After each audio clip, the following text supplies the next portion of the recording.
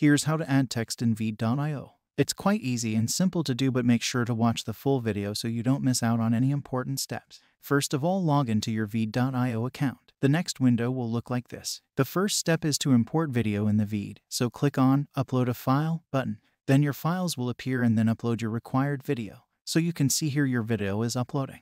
And we can start working on it after uploading the video. So our video is uploaded successfully. Then, to add text in video, click on Text button, which is on the left side of the screen. So next you will see that there are many text presets that you can use easily. If you scroll down, you will find here are some more attractive and colored text presets that you can customize. So I go for typewriter, and you can see text boxes appear on the video. So next is to click here and remove the existing words and then type your text here. Here you can see two options. First is animation and the second is effects. So click on animation button. Then on the left side you will find some animations presets. You just have to click on any one and then animation will automatically add it to your text. You can also add effects from here according to your need. Then click on text color. Here you can select your favorite color for text. After this, if you want to change the location of your text, just click on the text box and then drag it to your required location on the video.